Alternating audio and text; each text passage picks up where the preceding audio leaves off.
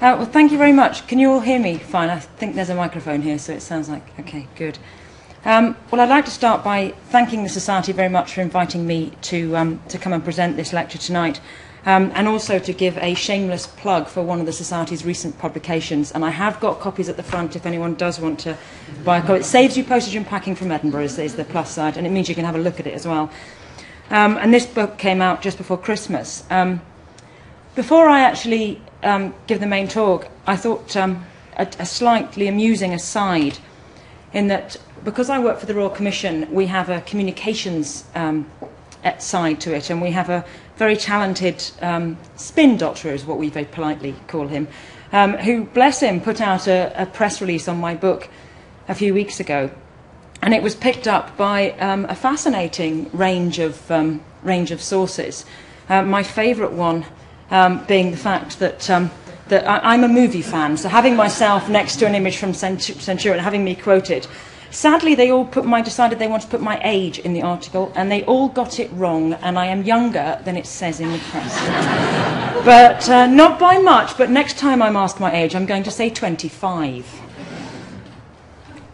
The other thing the fascinating thing about doing press and publicity for a book, which was quite a new experience for me, was that I was actually asked by our PR guy, you mentioned Kintor in your in the press release, roughly how many football pitches is it? And I said, I have no idea. I don't think in terms of football pitches.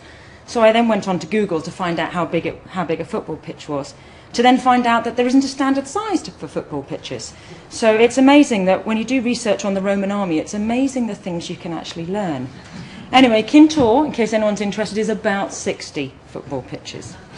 So, but I didn't appreciate it. That's how, to get it across to some people. The fascinating thing about all this press and publicity meant that for a very brief second, I was 4 in the Archaeology chart on Amazon, next to Mary Beard. Doesn't get better than that. The last time I checked, I was down in 89th or something, so it's gone. But, it was a brief moment of fame. Anyway, on to tonight's lecture. I thought I would talk about, explain what a camp is, because you've probably had lots of lectures on the Romans in Scotland, but actually explain what's so fascinating about camps, why they're interesting, why I find them particularly interesting, and why Scotland is probably the best place in the Roman Empire to actually study Roman camps. Brief history of archaeological research, because that's a key element to how we know what we know. Their survival and distribution, and then a bit about what they're like, forms, defences, gates, annexes. I'll explain about that. And then the really interesting bit, the context and their dates. So, starting with what is a camp? Well, essentially they are rectangular structures, playing card shape. Generally, not always. Sometimes they change their shape a little bit, square, rectangular.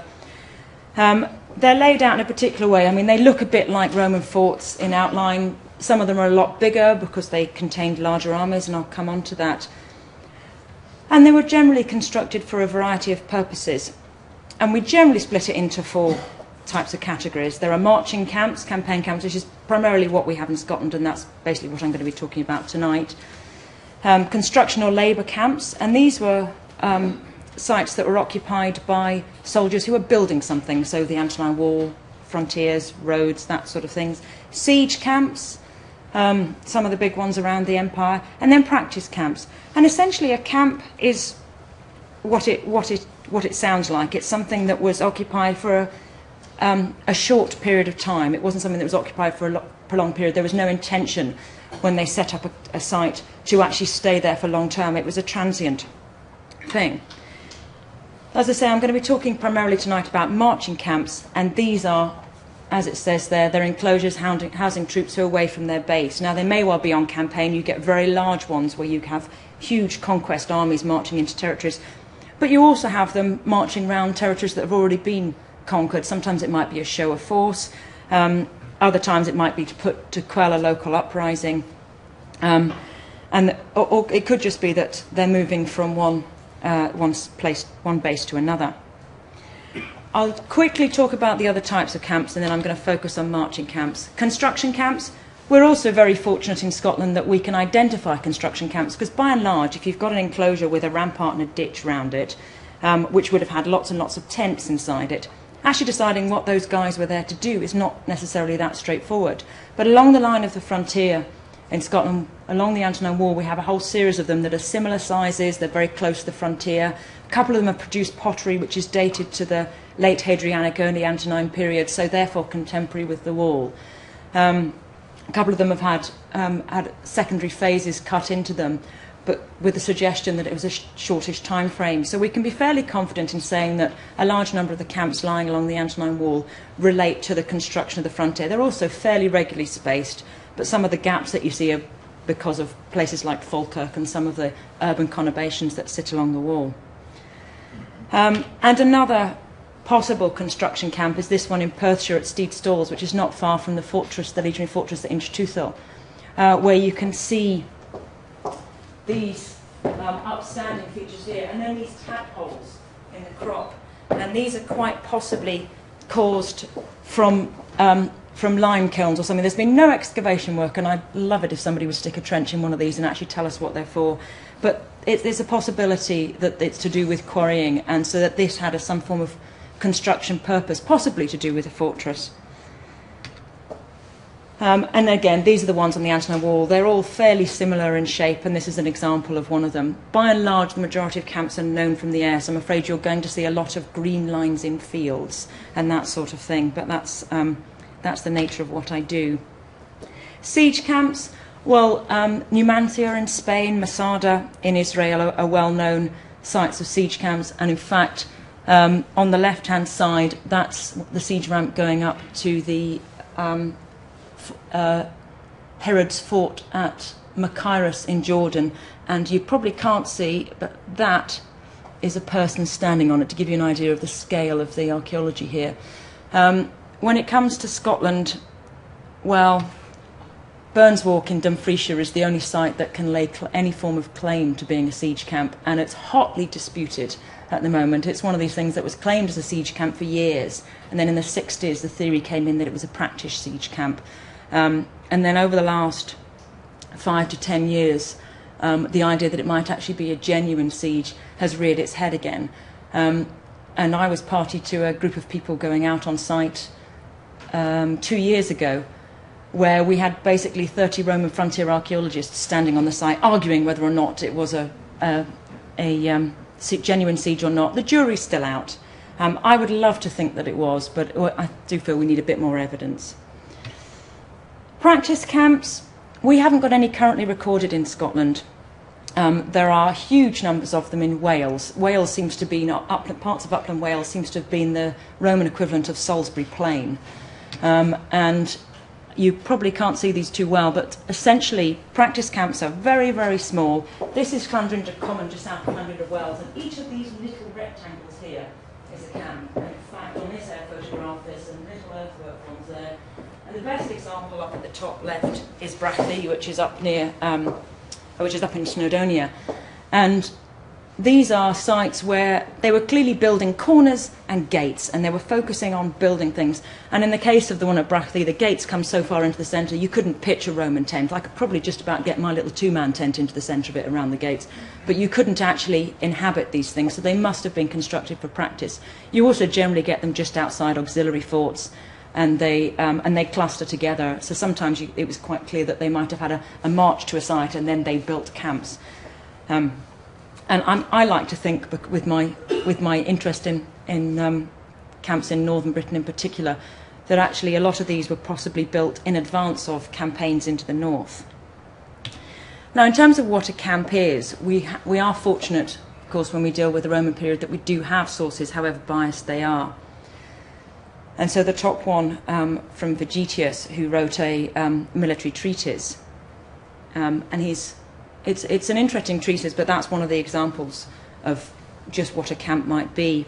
And then Josephus, who's a first century Jewish writer, telling us again about the rigid nature of the Roman army. We've got other sources as well. But at the bottom, the quote here, they fire the camp, which they can easily reconstruct if required.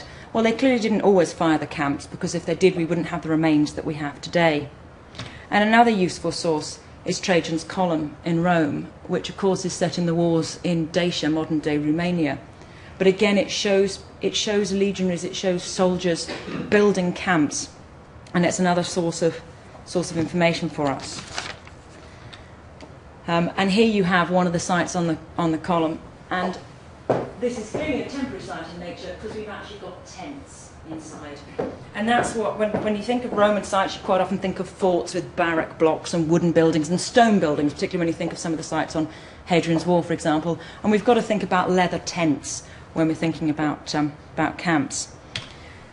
And the other thing is in terms of scale. St Leonard's in the Scottish borders on the left, only known from crop marks, is 170 acres in size, 70 hectares. It's the biggest camp anywhere in Europe. Until last autumn, it was the biggest camp anywhere in the empire, but they found a bigger one in Syria. And they have shown me the evidence, and it's genuine, I'm afraid. I couldn't just say, nah, of course it's not a Roman camp, it clearly is. And that's the smallest one in Britain, which is, I think you can only really see it because I drew it with a thick pen. So just to give you an idea of scale, that's a practice camp, the one on the left is a marching camp, and I will come back to St Leonard's. But also I wanted to say we're not in isolation. There are more of them in Britain than anywhere else. There are more of them in Scotland than anywhere else. But because of an expansion of aerial survey, particularly in Slovakia and the Czech Republic, since the fall of the Russian bloc, or the fall of the USSR and its bloc, there's been a huge amount of aerial survey here, which has resulted in a lot of camps being discovered. And the Slovakians in particular have got a camp that's not far from the Polish border, raising possibilities that we might actually start getting camps further north there. But they are recorded right around the empire. I've certainly seen examples of camps in Egypt and in the Near East. Our knowledge of North Africa isn't quite as strong.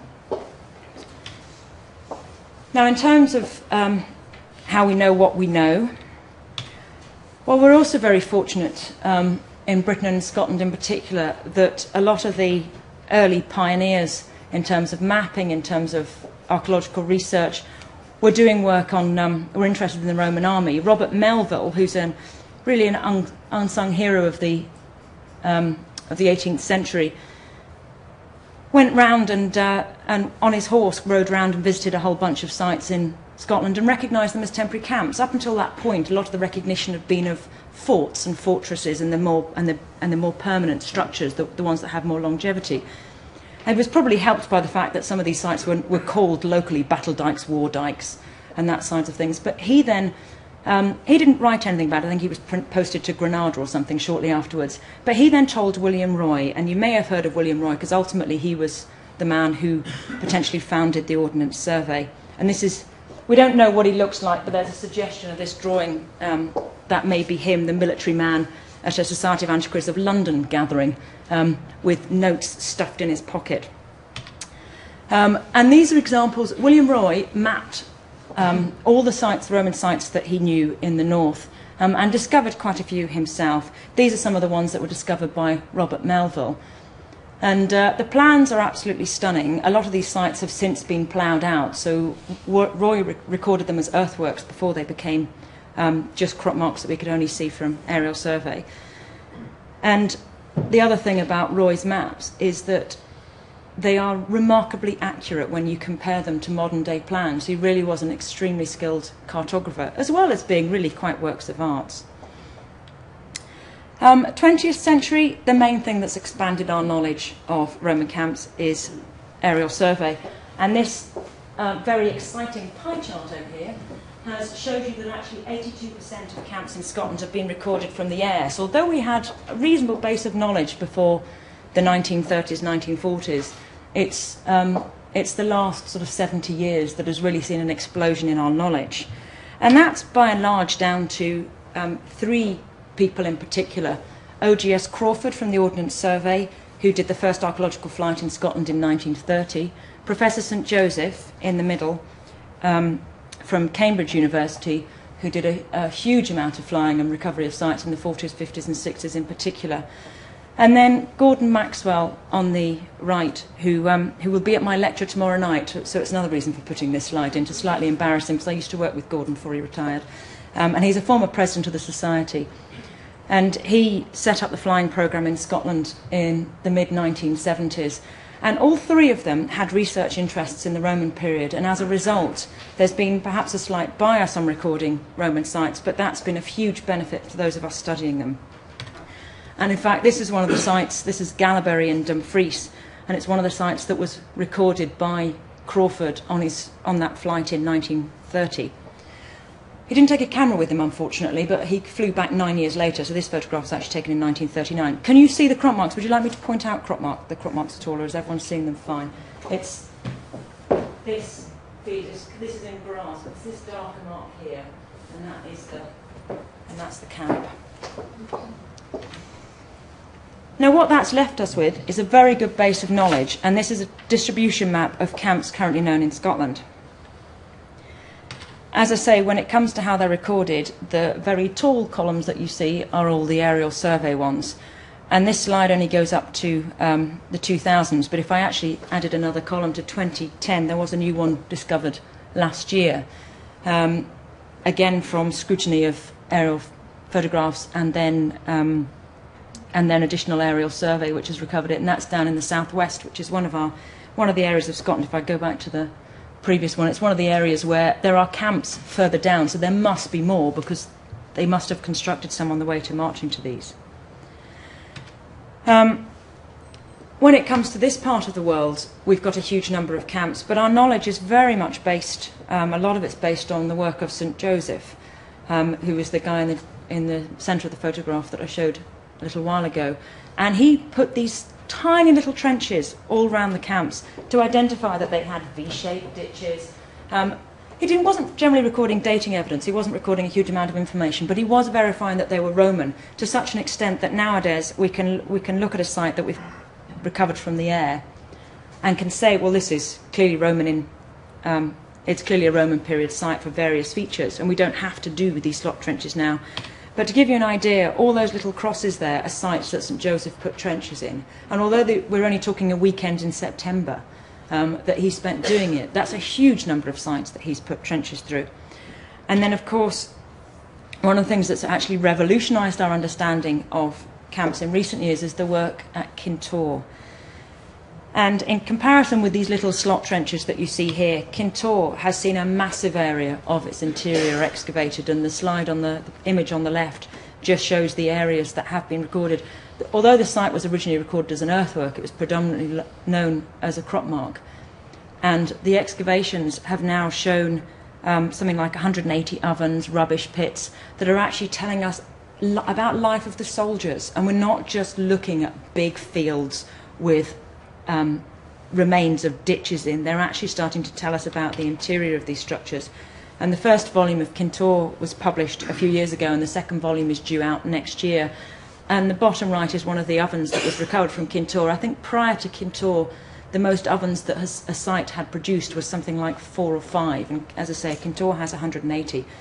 Whether or not Kintore is particularly special, although I think the excavators would love it to think so, it would be wonderful to think that that scale of excavation on another site might produce this level of information, and it does revolutionise our understanding. So that brings us on to survival. Some of the ones in Scotland are extremely well preserved, some of the ones in northern England and in Wales. Upland areas, by and large, you might get them surviving.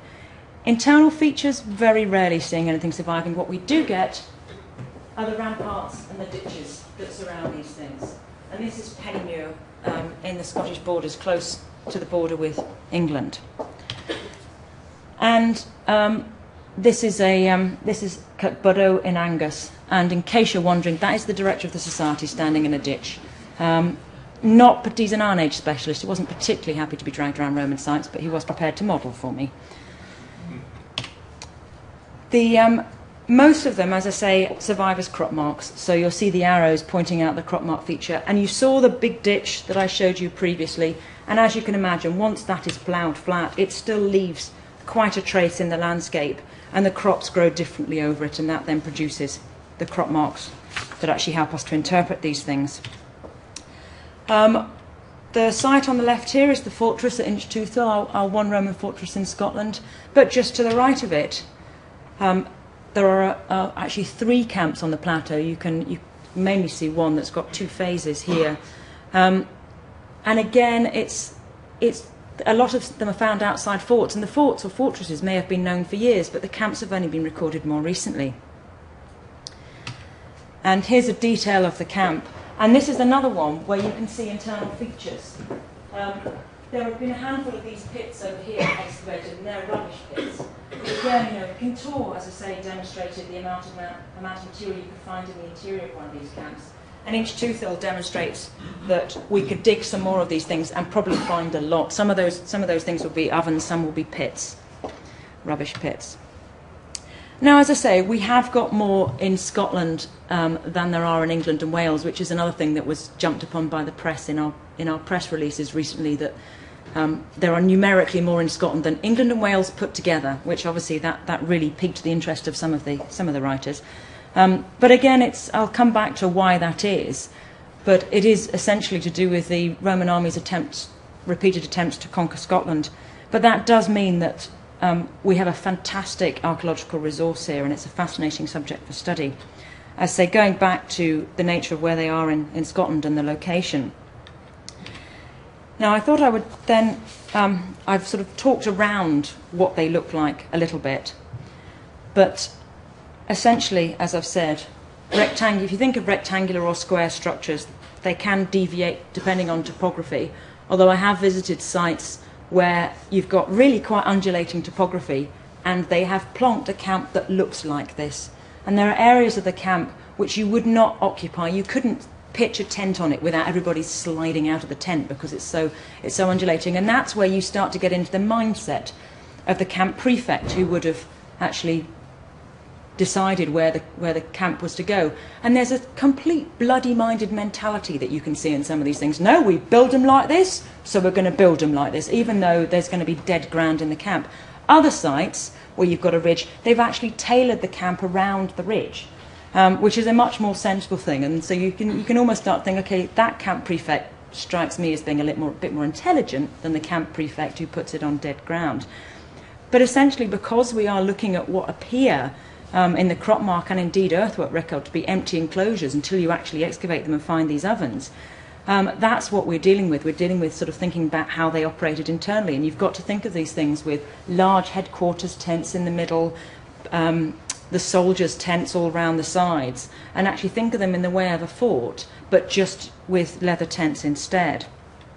When it comes to the layout of the fort, they were laid out in particular ways, in the same way that Romans did town planning with a groma. And so, again, this is another link in with other methods of surveying, but it gives us an idea of the engineering skills. Now, when it comes to their defences, by and large, we have ramparts and ditches. We've looked at those before. But we also think that there would have been additional defences. Now, this photograph was taken at Archaeology.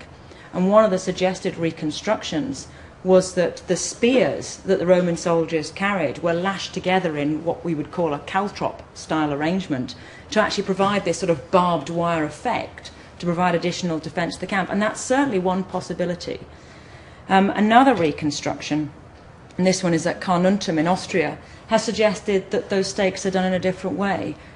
In the right kind of survival, and it's possible that excavation of a camp rampart might actually produce some form of hole, stake hole, where we can actually start to identify how this may have been. I love this photograph in particular because there you get the idea of the tents beyond, but I love the idea that you've got your nice rubbish bin outside and a display board telling you where to pitch your tent. Gates. That's the other reason, one of the reasons we can recognise sites as being Roman, not just a straight crop mark, because a straight crop mark could be a pipeline.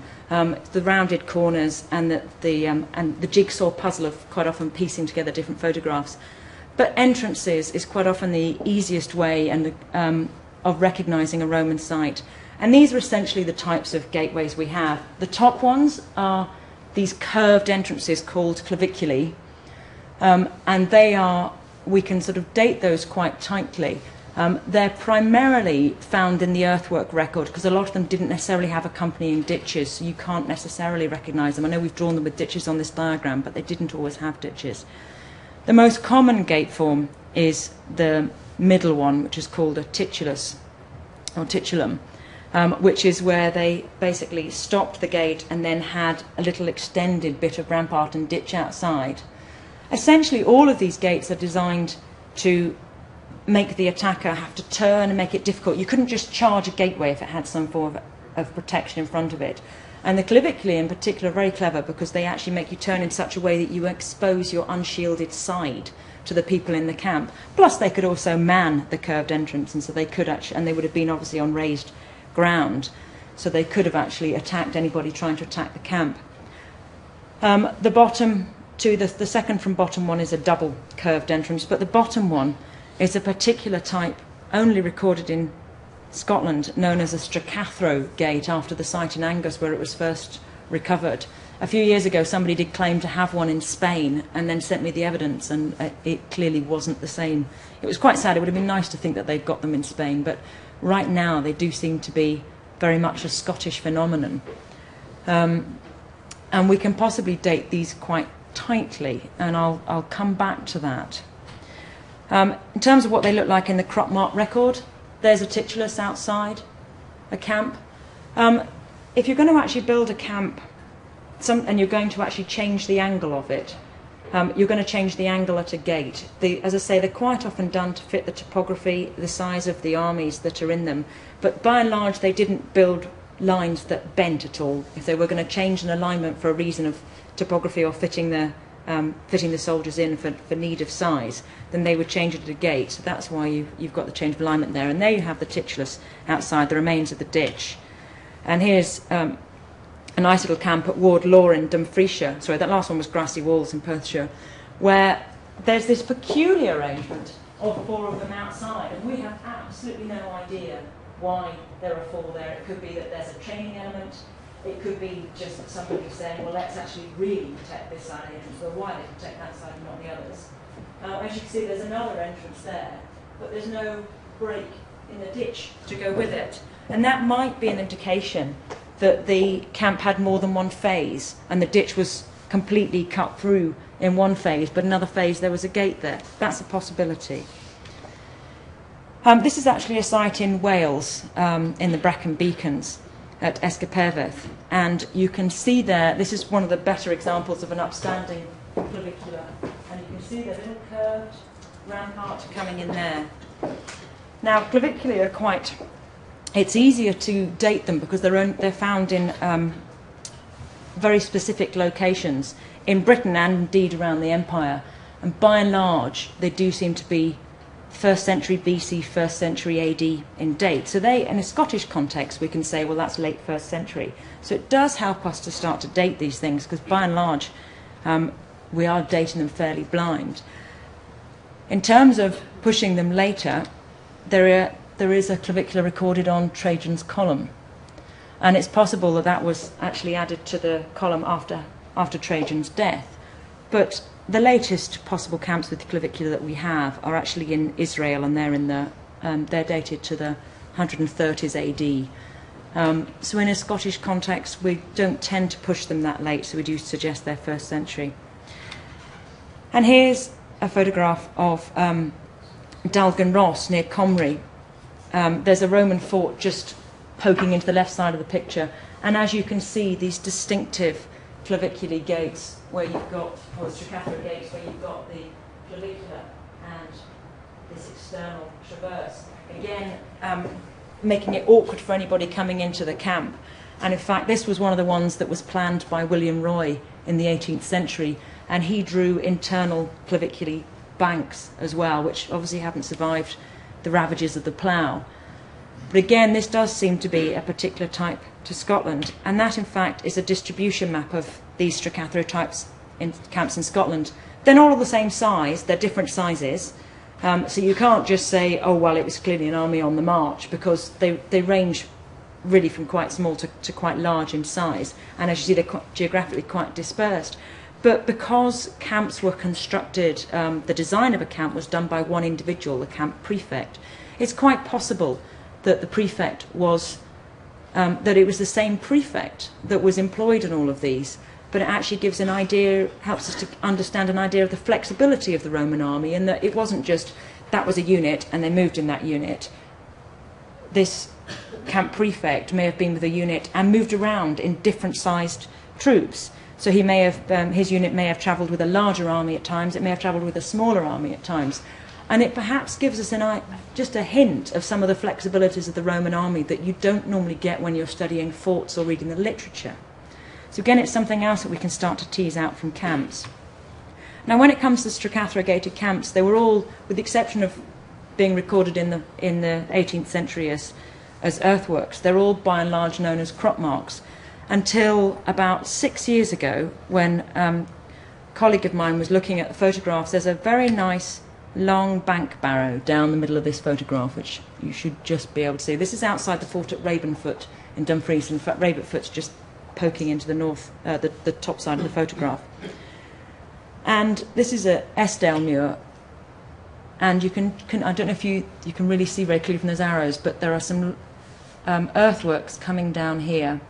And in fact, just on here, you can see there's one of these oblique ditches, and that is the remains of a Stracathra camp. So we all got very excited about this, about, as I say, 5 or 6 years ago when it was first discovered, not least because we'd actually already surveyed the earthwork and completely missed the fact that there was a camp there.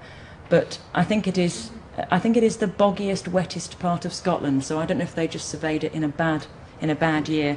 I was fortunate to go down and survey it in glorious sunshine, so I don't know what they're talking about. But what we did is we did a survey of the site, and we did a detailed three-dimensional terrain model of the gates. And in fact, this is the north gate, and the line running down the middle is that Neolithic bank barrow, and you've got the clavicula there and coming up there. And we've had to exaggerate this quite a bit, but it gives you an idea of the type of gate that we're talking about. And this is what I mean. This was the weather I had when I was down there. Everyone says it rains in Esdalemuir. And the poles are on the west gate, and it's such a subtle earthwork that was it. That's taken from doing walking over the site with a GPS survey and literally taking measurements every pace. And that's with a ×3 exaggeration. It's an incredibly subtle earthwork. But we now finally have one of these in upstanding earthwork form, which does, I think, give us hope to actually surviving other upstanding camps in Scotland that we've just, for some reason, only partially recorded or missed entirely. Now, as I say, the gates, the Stracathra gates we can link quite closely into the late 1st century, as I say, for various reasons to do with analogies. None of them have produced any form of firm dating evidence, and I will come back to dating evidence shortly. When it comes to gates, these are the types of gates that we get. So the majority of gates that you get in Scotland are the tituli gates with the additional stretch of ditch outside. We get a few claviculae, some Stracathra ones, and you can see there's quite a few where there's a gap and we don't know. So they may well have had earthwork features that weren't accompanied by ditches and have been ploughed out, and then we have quite a few where we don't know. Now, another element of form when we're studying these things is a handful of camps have attached annexes, have little camps attached to them. None of these have been excavated. We don't know what they were there for. They are a particular feature of one series of camps known as the 63-acre or 25-hectare group of camps, which I'll come on to in a minute. But you do get them on other sites as well, and there have been all kinds of suggestions ranging from slaves that they had to particular important people. But I kind of feel if you had important people travelling with the army, you'd put them in the middle of the camp. You wouldn't just tack them on to a bit at the end. But again, it's one of the unknown elements of camps that makes them sort of so enigmatic and so interesting to study. And a colleague of mine in Stirlingshire is talking about excavating a camp that does have an annex. So I've said, please, can you excavate the annex? Because we'd actually like to know a lot more about them. Now, the other thing I'll mention is internal features. I pointed out the ones at Inchtooth earlier. I've shown you Dalgam Ross, but I don't know if you can see there's some rows of crop marks in the interior. I don't know how well you can see them coming through there. And when you actually start to measure these rows, they actually measure lengths that conform to what the ancient texts tell us would have been the length of an army camped out. So we can actually start to use these and trace lines and rows of camps, of tents, and actually start to estimate possibly what size of army might have occupied these. There's not very many that have produced these internal features. This is one of the camps at Glenlocha in Dumfriesshire, and again you can see these rows of pits, particularly around the perimeter, but also internally. These ones are a bit more higgledy-piggledy. They're not quite so much in rows. And in fact, the Kintore ovens and the Kintore pits were in a much more higgledy-piggledy manner. Now, another site that only appeared as a crop mark with the with the ditches visible, we were fortunate to work with the German team a few years ago and take one of these huge Chariot geophysical surveying equipment, one of these ones that's so big you just actually drive up and down the field in a Land Rover with the thing out the back, and showed that actually this camp at Dalswinton was also full of internal features. So it's quite possible, as I say, that Kintore is not as unique as we would as we currently know, and there's actually an awful lot more out there, and some more excavation on these sites would actually start to elucidate a lot more. So this brings me to probably the more interesting bit of this, is what does this actually tell us? Context, date, why is it interesting? What does it tell us about the Romans in Scotland? Well, anything that we do when we're dealing with the Romans in Scotland has to fit into some form of historical context. We know that the Romans were, when the Romans invaded Britain, we think they got to southern Scotland, late 60s, early 70s. We're very fortunate when we come to Agricola, governor of Britain, in that he was very fortunate in his choice of family, in that his son-in-law was the historian Tacitus, who wrote a wonderful biography of him, which has been used to skew the archaeological evidence. But it does actually paint a picture of some of the life in Britain, even if it does paint a sort of slightly bizarre picture of what the occupants of Britain and Scotland were like. And he tells us about a battle called Mons Graupius, which may well be somewhere in this area. And then we know that we know from various forms of dating evidence that particularly from the forts, that the conquests in Scotland were abandoned, and they moved down to a line which a generation later became fossilised as Hadrian's Wall. And then after the death of Hadrian, Antoninus Pius needed a quick victory, was possibly dealing with some trouble, moved back into Scotland and built a new wall across between the Tyne and the Forth, the Antonine Wall. But by the 160s, they retreated south again. We have textual references to campaigns in the north. We don't know whereabouts that was. We haven't found any archaeological evidence for it yet. We know there's a buy-off of the tribes, and there have been coin hoards found that may help support that form of evidence. And then the next phase of archaeology that we have in Scotland is the reconquest by the Emperor Septimius Severus and his sons, which wasn't finished because Septimius died in York in the winter in February 211, and one of his sons killed the other one and claimed Rome. Why bother with Scotland when you've got Rome as your prize? So they gave up Scotland and moved south again. But I mean, when you read the literary texts of Septimius Severus, the only word that comes to my mind to describe him is genocidal. I mean, it's quite brutal, some of the text and the language that's used. And then in the 4th century, there's quite a few references to trouble with the Picts, and it's almost a stock phrase, oh, there's trouble in the north, there's trouble with the Picts. But it does seem to be that you've got these additional troubles and additional problems in the north, which may well have resulted in more marching camps being constructed. But again, our archaeological evidence is very, very slight. But what we're dealing with is sites that fit into this broad context. By and large, we're looking at the 1st century occupation, the 2nd century occupation, and the campaigns by Severus as our 3 main areas. But some of the camps that we're looking at may well belong to some of these other campaigns. When it comes to dating, we've got 4 main ways in which we can date sites. Historical context, on the basis of geographic probability. That's a fairly loose way of doing it, but it does help us to start providing possible context for these sites. There might be a dated site, a camp might be next to a site that has produced dating evidence, which might help us. It doesn't necessarily mean they were occupied contemporaneously, but it might help put a context behind that. Ground survey and excavation may not actually produce actual dating evidence, but when you've got sites that overlap one another, might help to elucidate sequences between them. And then finally, if we're lucky, radiocarbon dates and stratified artefacts, but they are few and far between. A lot of sites may have found produce stray artefacts in their vicinity. But if there's a Roman road going past, you can't really confidently use that to date a site. When you've dated one site, we quite often find that you get sites in sequence. And that's one of the wonderful legacies that St. Joseph left us with from the pioneering work he did from the 40s to the 80s, was actually grouping these things and producing. And the Stracathro type, the particular gate type that I've mentioned, which are thought to be first century Flavian in date, which I'm fairly confident are. The 30-acre camp series doesn't really hold up. That's one that hasn't, I don't think, stood the test of time. The 63-acre or 25-hectare series he thought to be Severan. No dating evidence, but that was his estimation. And then the 110-acre, 120-acre he split. The 110-acre he thought were first century, and the 130-acre he thought were third century Severan. And then we also have very big camps south of the fourth. Now, if I actually take these chronologically, first century forts, as I've mentioned claviculae, and this is a distribution map of claviculae in Britain.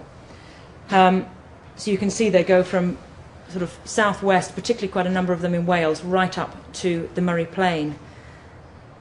As I've said, this gate type does appear to have gone out of use by the Antonine period. So in a Scottish context, we can quite comfortably say that these are first century in date. And certainly the plethora that there are in Wales do appear to be first century in date.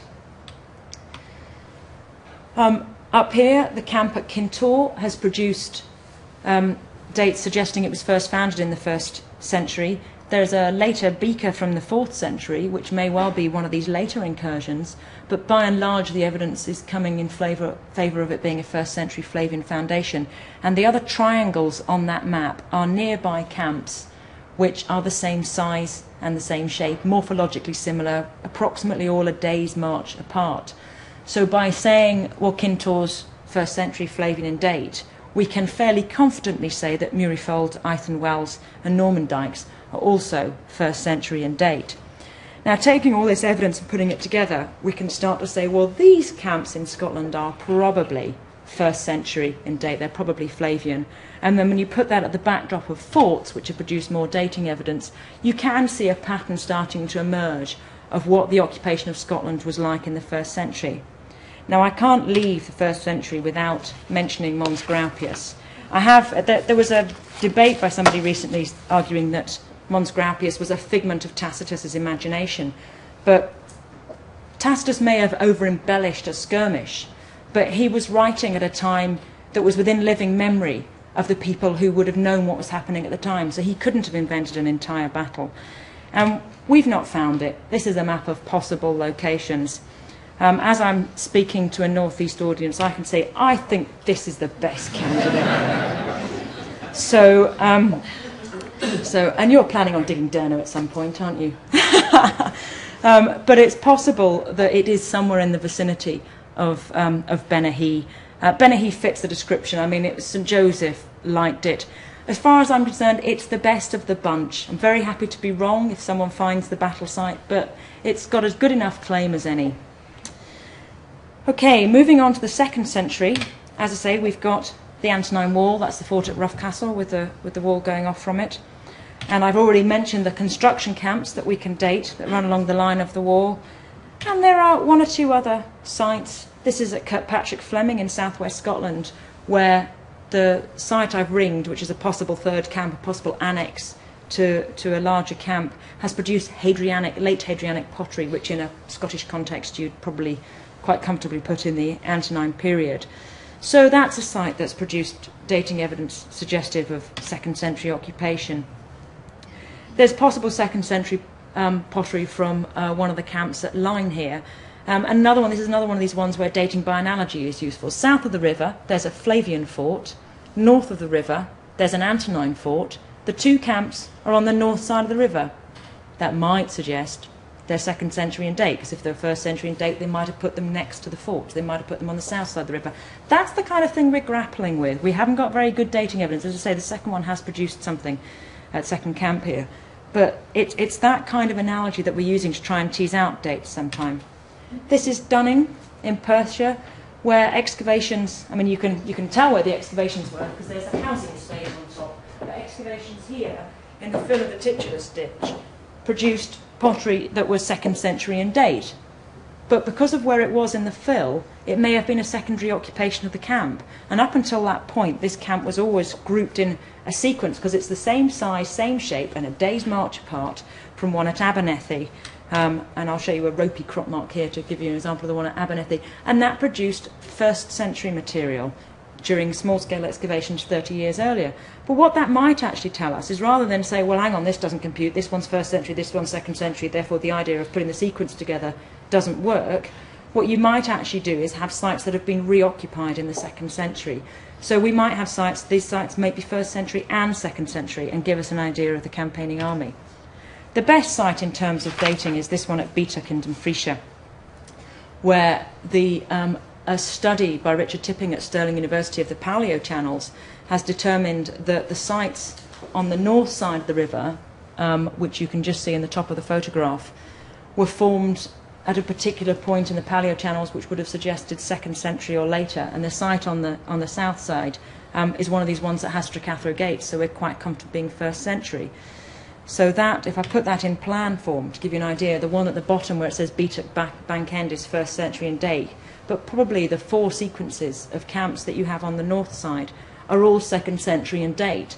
Now, given that this is in southern Scotland, it's between the Antonine Wall and Hadrian's Wall, this is an area which a lot of historians and archaeologists would want you to believe was conquered with ease. Why are they keep going back to this territory? And it may well be that there's trouble in this part of Scotland. It may well be that there are policing activities that we can see going on here. But certainly the idea that you've got 4 camps reoccupied as I say, in an area that was conquered suggests that they were going back and back. So it might be an indication of trouble. And taking this camp, we can then look at one of the camps, the fort at Crawford, north of the river. But one of the camps south of the river is a similar size and shape. So we can say, well, okay, maybe one of these camps is also 2nd century in date. In Epeffre, which is just across the river from Strageath in Perthshire, there are 2 extremely large camps. The one on the right is 130 acres in size. The one on the left is 63 acres in size. Both were traditionally thought to be 3rd century in date. Not on any form of dating evidence whatsoever, but they were thought to be the campaigns of Septimius Severus. But excavations where the Roman road crosses the west fort suggested that the Roman road might actually be later than the camp. And because the Roman road almost certainly isn't later than 2nd century in date, that then questions the attribution of this camp, and indeed therefore the whole series of 63-acre camps, to the Severan period, and it might well push it back into the Antonine period. Now, a lot of people are so wedded to the idea of these camps being 63-acre that this has been quite this hasn't been particularly well received. But there is no dating evidence for these sites, and you can't confidently say, well, these are clearly such and such a date without the dating evidence.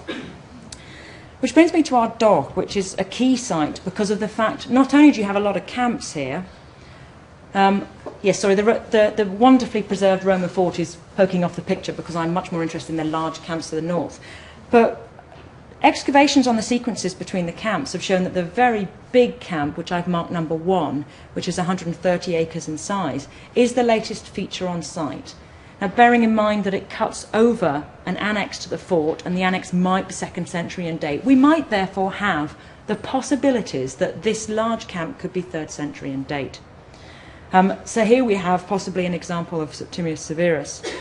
It overlies a 63-acre camp, like the one we saw at Epeffre, which, as I say, are previously thought to also be 3rd century Severan in date, but may well be 2nd century Antonine. So in terms of what that gives us in terms of the map, these are the 63-acre camps, which have been traditionally thought to be 3rd century in date, which I would now argue are quite possibly 2nd century in date. And we then say, okay, Antonine Scotland. These are the camps in Scotland that we think to be possibly Antonine in date. Note there's a lone site to the north of the wall. But as soon as you add the 63-acre camps in, it starts to present a completely different picture of the activity. And we shouldn't really be surprised that although the Antonine Wall was the frontier line that they held, that they were campaigning to the north. They were actually keeping trouble at bay to the north. Now, 3rd century, the last main series of campaigns, this is the fortress at Carpu. So this is a Roman, a permanent fortification. But then when we start looking at the archaeological evidence, as I say, I've mentioned Dardoch again. And here are, Dardoch, some of them are earthworks, but the majority of the remains are crop marks. And as I say, excavations have started to tease out the sequences between them. We've got the very, very large camp, which I showed you. In fact, I'll go back one. It's the camp that's marked as 1 on here at Ardoch. And that's part of a series of camps. And these may well be, as I say, 3rd century in date. It does seem the most likely analogy. They are huge. They are amongst the biggest camps in Scotland. There's only one group of camps that are bigger. And the idea that you've actually got the emperor, the imperial family, his sons travelling with them is a context by which you might have these such enormous sites. And that brings me on to St Leonard's, which is the largest one. I mean, St Leonard's, you actually have to use about 8 photographs to piece it together. Sorry, that's I might be drawn to prehistoric settlement that's here, but actually that's the camp there. There's a gateway. That's it going off. It's not possible to show the whole camp in a single photograph because it is so enormous. And I say that's the plan of the camp. It's 170 acres in size, or 70 hectares.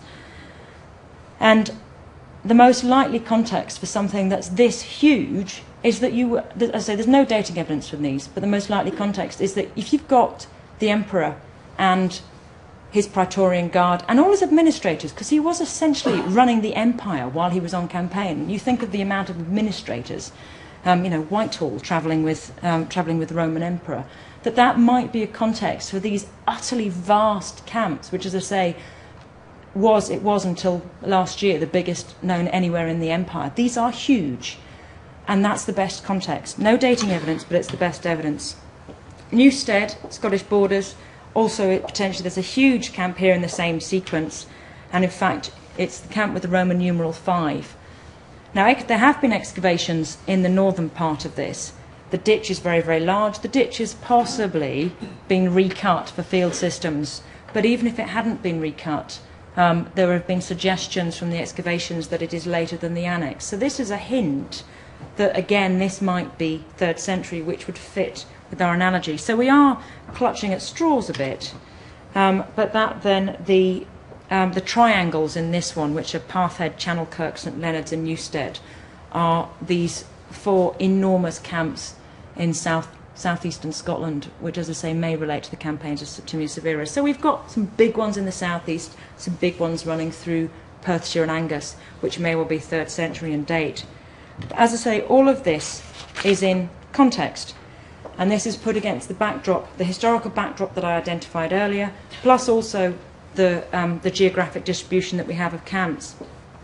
But I want to leave you with an image. I've shown you lots of plans, really crop marks of empty fields, and this, to my mind, is the best image I've ever seen of a Roman camp. I can thank Ridley Scott for this, because this is from the film Gladiator. Blink and you miss it. You have to have a DVD to capture it. But to my mind, it conjures up, because when we look at the crop mark record and we look at the evidence, we are dealing with ditches in lovely, peaceful fields. Whereas actually, I was trying to describe it to somebody recently, you've actually got these rows upon rows of tents, muddy, dirty, smelly, horses, men, heaven only knows what other accoutrements they brought with them in terms of merchants, prostitutes, and whoever else followed an army. But you've got... they'd have needed a toilet. They would have had cooking pits, but the evidence that leaves, with the exception of what the kind of evidence that we're getting from Kintore, the rubbish pits and the ovens, they were only in these sites for a few days, a few weeks at most. And if you imagine something like Tea in the Park or Glastonbury, where you've got, okay, they're not organised in rows like this, but you've got tents in a big field, and the idea that you then that happens for a weekend, a few days, the tents all disappear and you're left with a muddy field. okay, nowadays with it being with modern disposable culture, it's strewn full of litter. But once you've picked up the litter, that's what you've got. 6 months later, can you tell that they were there? So we're very fortunate in having sites like Kintore, which have started to produce some evidence, but also in the fact that whenever they went anywhere, they dug a big ditch and they put a rampart outside it. And that's how we know where they are. Thank you very much.